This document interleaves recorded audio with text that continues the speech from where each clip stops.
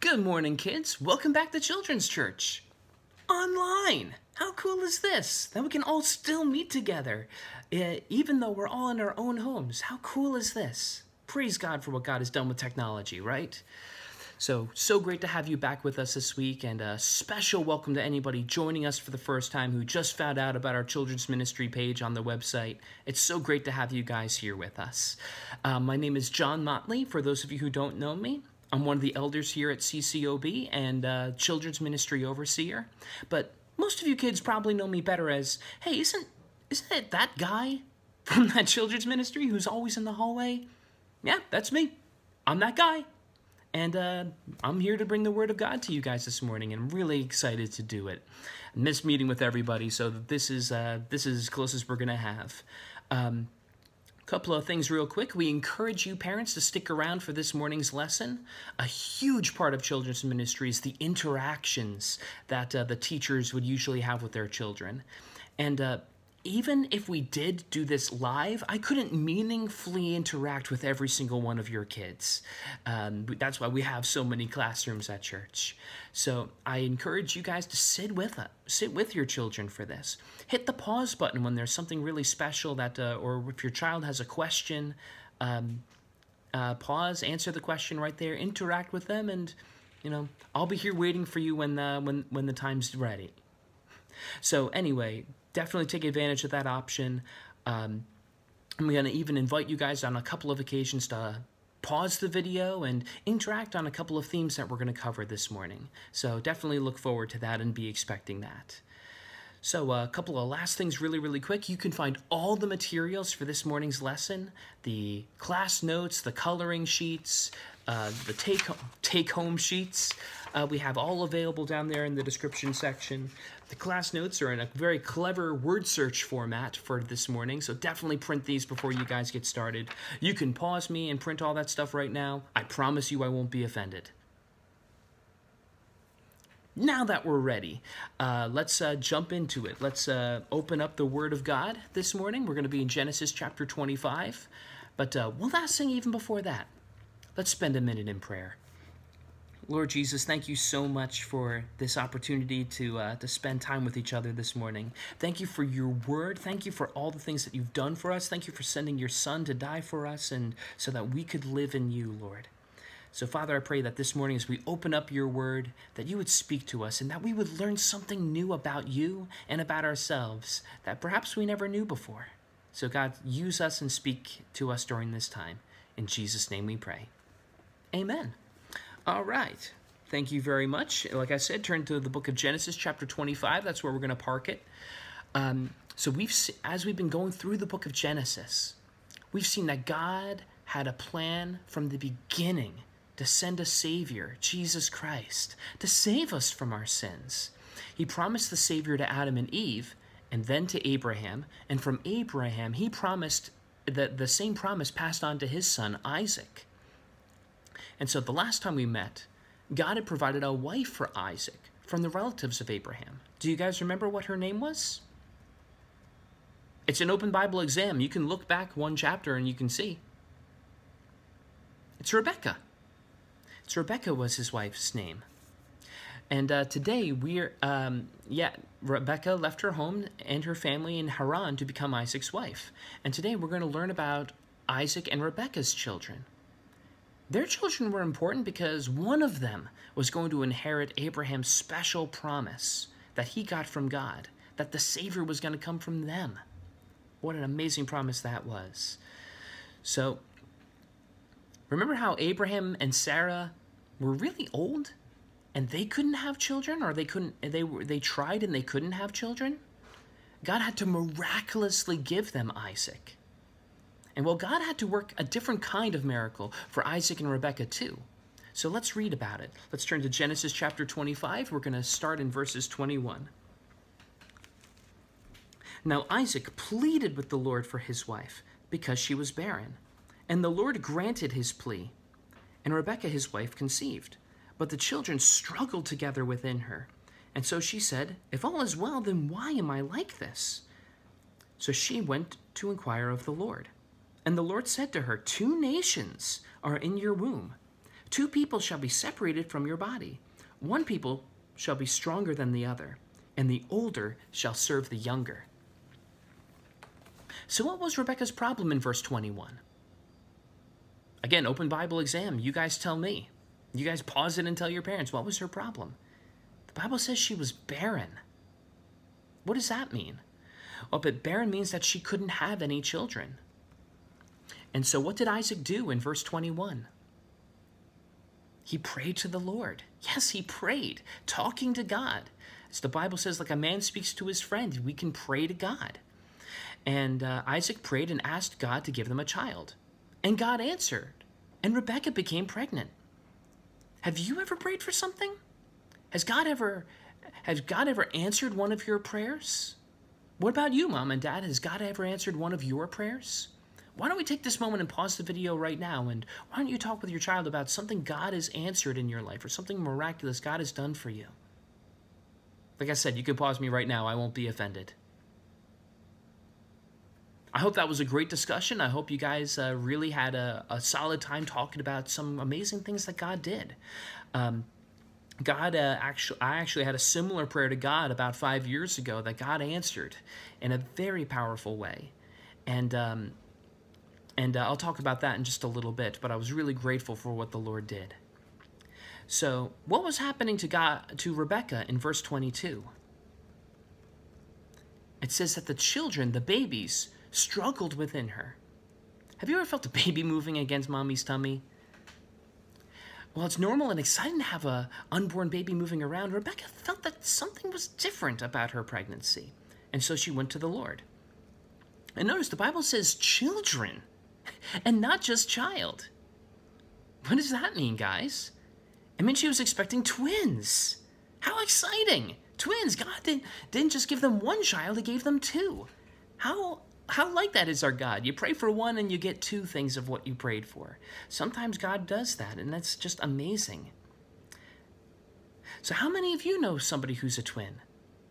I'd ask for a show of hands, but I kind of can't see that. I know a pair of twins. In fact, I have a pair of twins at my house. Two of my daughters are twins. And that was how God answered my prayer. My wife and I were praying for a child, and God sent two beautiful baby girls. And just how awesome was that? Twins are awesome. So Rebekah prayed and asked God what was happening, and God told her she was going to have twins, and that each child was going to become a nation of people. What else did God say about the twins at the end of verse 23? He said one would be stronger than the other, that the older would serve the younger. See, back in Isaac's day, the firstborn son was special. He received a double portion of the inheritance and became a leader in the family. The younger brothers and sisters served the oldest, but God said that the older twin was going to serve the younger in Isaac's family. So this was something special. This was an important prophecy. So let's go back to those class notes, because if you're paying attention, we already have a few of these answers.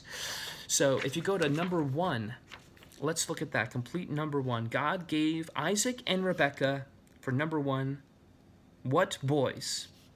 Twin boys, of course.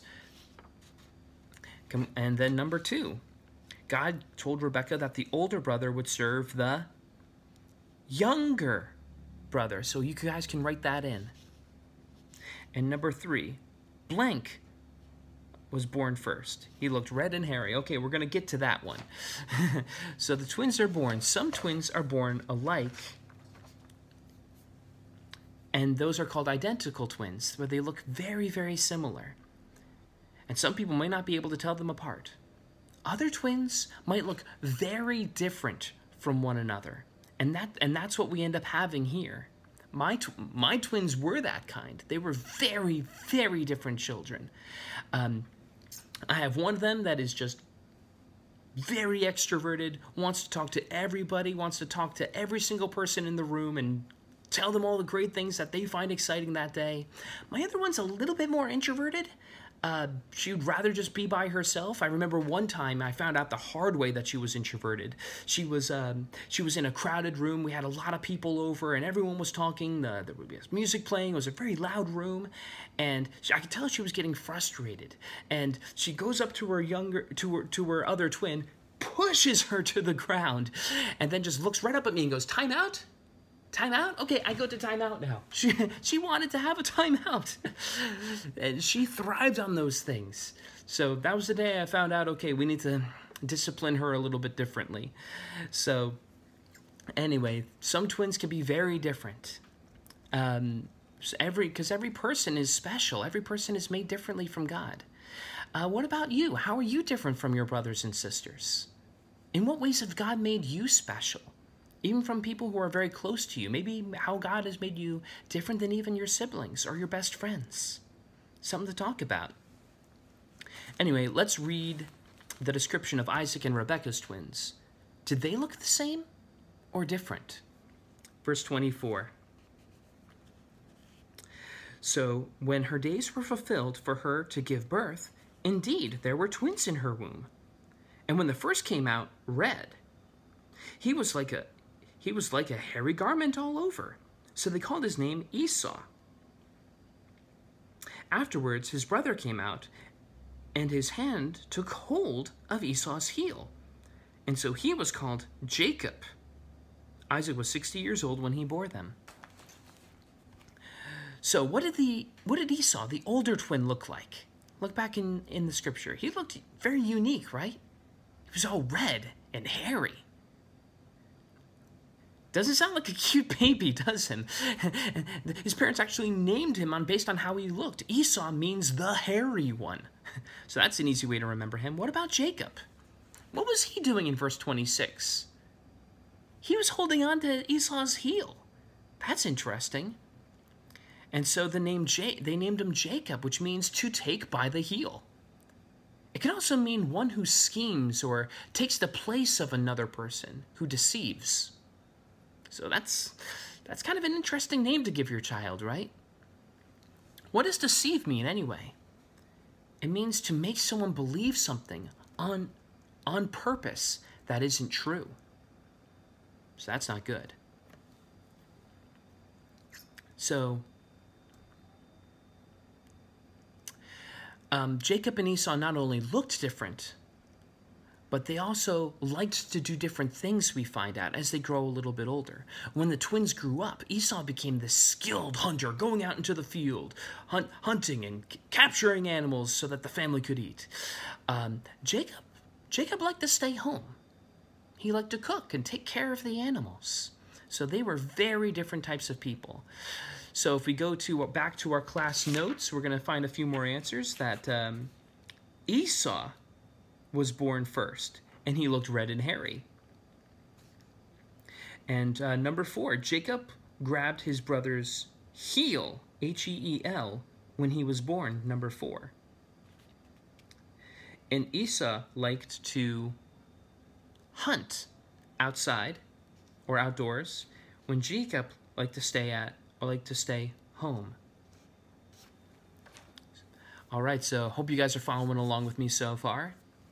Sadly, as the twins grew, Isaac and Rebekah, they made a mistake that parents do sometimes, because you do know parents make mistakes, right? Yeah. They made mistakes by picking favorite children. Isaac loved Esau more than Jacob because he liked to eat the meat that Esau brought back after a big hunt. But Rebekah loved Jacob more than Esau. And when parents choose favorites, it can lead to some hurt feelings. And it's really sad when that happens.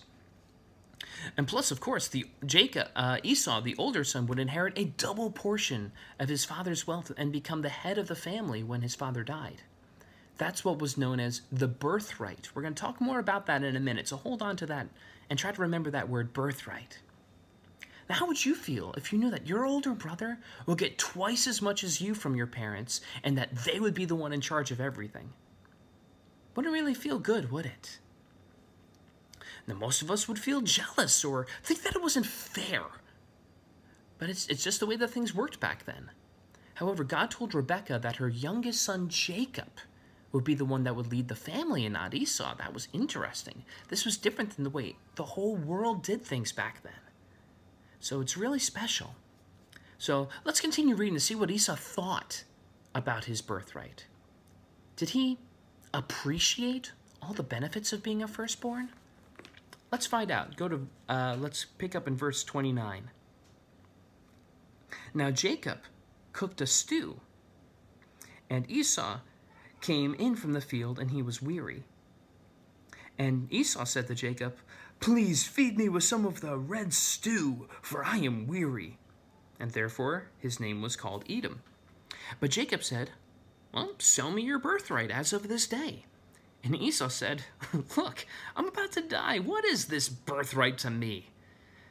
And Jacob said, "Swear to me that this day." And he swore to him, and he sold his birthright to Jacob. And Jacob gave Esau bread and stew and lentils, and thus he ate, he drank, and arose, and went on his way. Thus Esau despised his birthright, it says. So, from our reading, started with Jacob cooking up this delicious stew, and Esau coming out of the field. Of course, what do you think Esau was doing coming out of the field? He was hunting, of course, right? Esau was a hunter.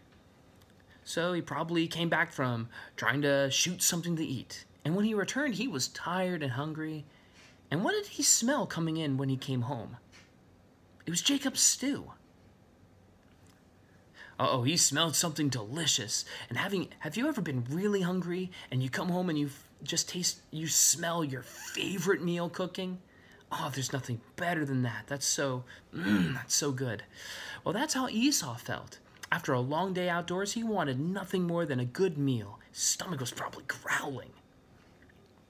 And when he neared the tent, he smelled lentil stew. Does anyone know what a lentil is? It's a little like bean. It's like a bean or a pea. It's small and round and comes in a variety of colors like red, green, or brown. And they're often used in soups and stews, especially back then.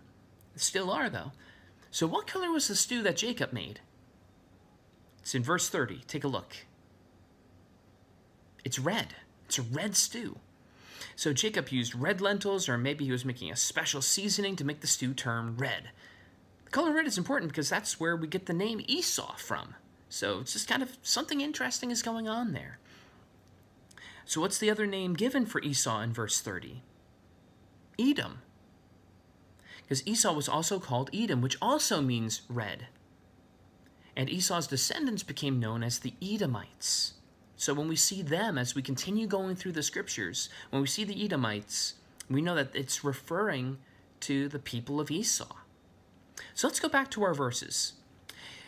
We see that instead of giving his brother some food, Jacob decided to take advantage of the situation, trying to get something for himself. What did he ask Esau to do for some stew? What did he ask him to sell him?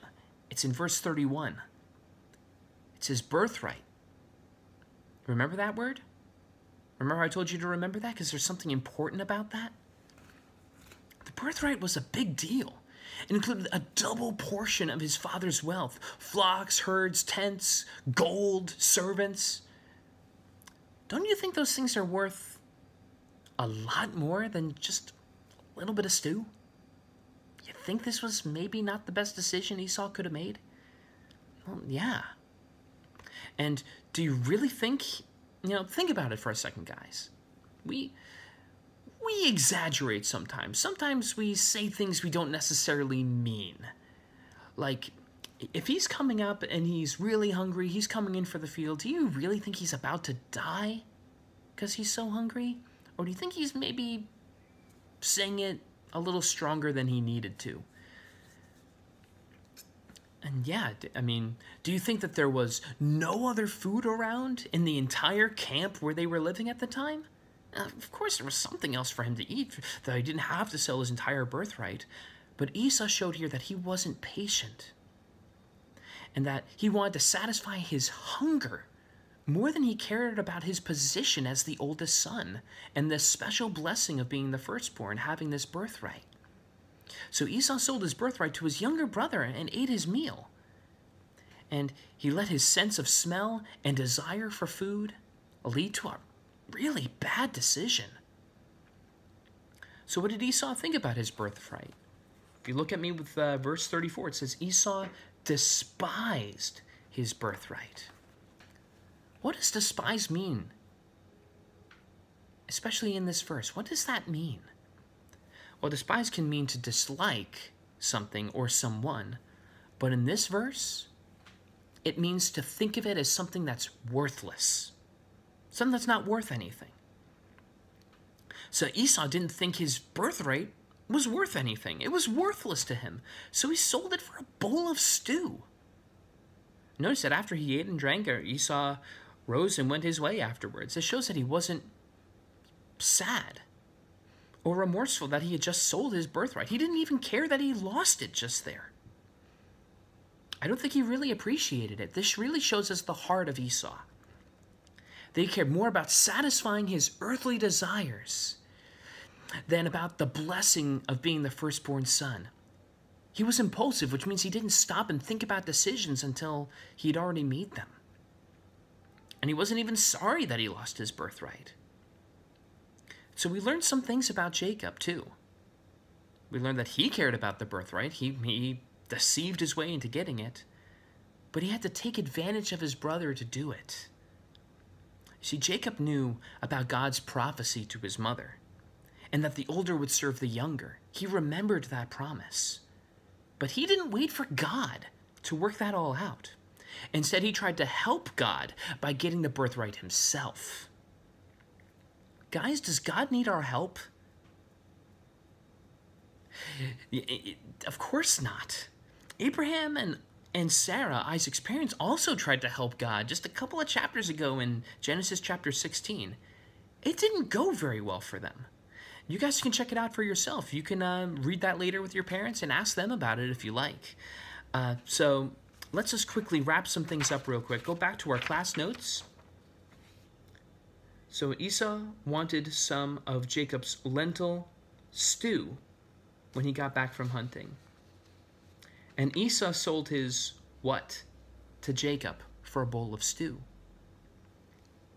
He sold his birthright.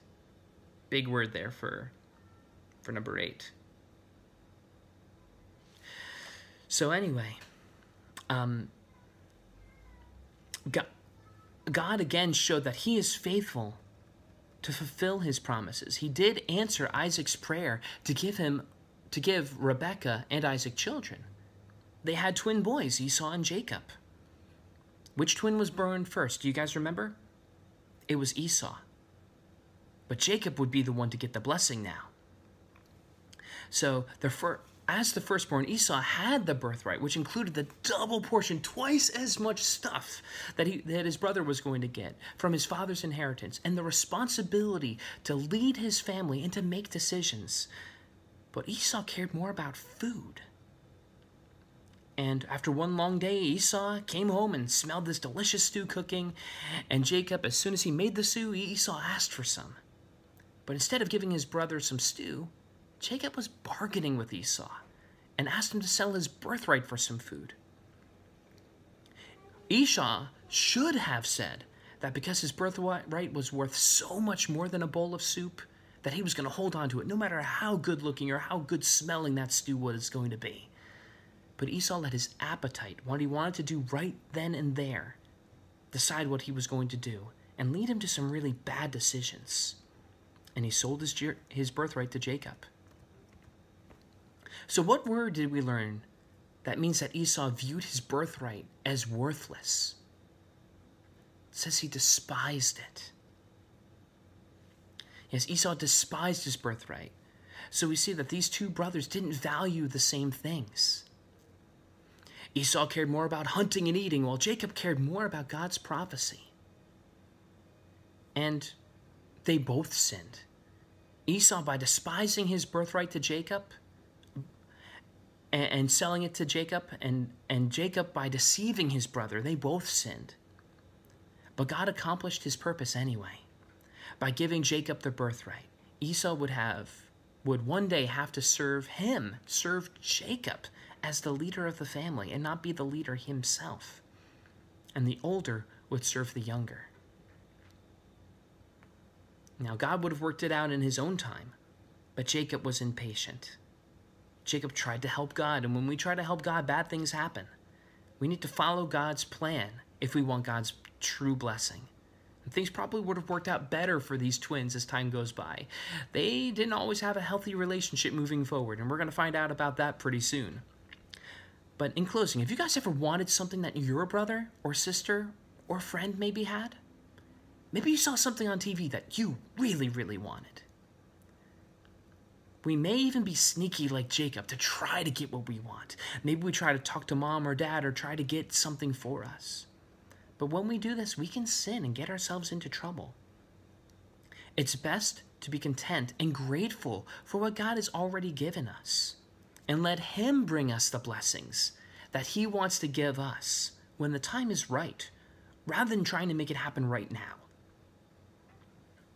We also have to be careful to not let our senses guide our decisions. We don't want to be like Esau, who let the smell and sight of food lead to a poor decision. But when we do sin, like both Jacob and Esau did, we should be quick to recognize it and ask for God's forgiveness. Let's not be like Esau and walk away from sin without caring. So let's go for that today. Let that be our prayer. Let that be our encouragement for this week. It's been a pleasure being with you guys today. God bless you.